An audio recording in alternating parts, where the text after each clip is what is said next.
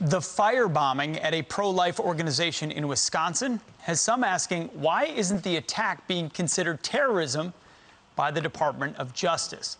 And now, as activists descend on the Supreme Court justices' homes over the leaked Roe v. Wade draft opinion, the GOP is taking a stand. Republican Senator Ron Johnson calling out the federal government for failing to address these attacks by the far left, writing, quote, "There are currently mobs outside of the residences of Supreme Court justices, and once again, DOJ, FBI, and DHS have yet to condemn these activities."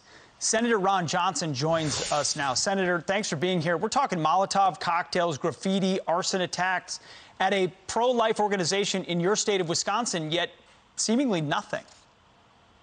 Well, good morning. And of course, they're happy to label parents showing up at school board meetings concerned about indoctrinating our children domestic terrorists. Here's the FBI's definition of a domestic terrorism instance. It says an ideologically driven criminal act, including threats or acts of violence made in furtherance of a domestic ideological goal. I mean, I think throwing a Molotov cocktail into a pro-life office fits that definition. But apparently the FBI director, Merrick Garland, and the President of the United States does not. They're not even speaking out against it. And I don't know what kind of resources they're putting into investigating the perpetrators of that act versus the largest FBI investigation in the history of this nation about people who walked into the Capitol through doors that were open for them. You're exactly right. You wrote the letter. You've given them till May 27th to respond, which is a lot of lead time. And it's not as if we don't know who this pro-abortion group is. It's reported to be Jane's Revenge. So we know who's doing this. We know it's ideologically motivated, yet it is silence. Why would they choose, A, not to say anything and potentially do very little? Because, unfortunately, we do not have equal justice in this country. You take a look at the kid glove approach to the 2020 summer rioters. Our sitting vice president actually encouraged people to donate to the bailout funds of the Minneapolis rioters. You take a look again how they are putting all kinds of resources. By the way, I condemn the violence on January 6th, but there are so many people who just showed up peacefully protesting, and they've been targeted. You have an unequal level of justice in this country. Take a look at how they've delayed justice with Hunter Biden, for example.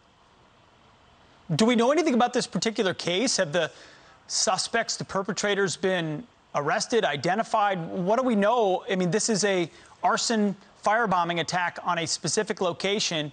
Have you gotten any details? Now, as far as I know, we just know the name of the group, Jane's Revenge. I don't know to what extent the federal officials are even aiding the Madison Police Department or anything else, and that's why I'm asking my letter. You know, what are you going to do to investigate this and bring these perpetrators to justice? Have you ever seen anything like this, where an administration is completely unwilling to condemn the harassment of Supreme Court justices?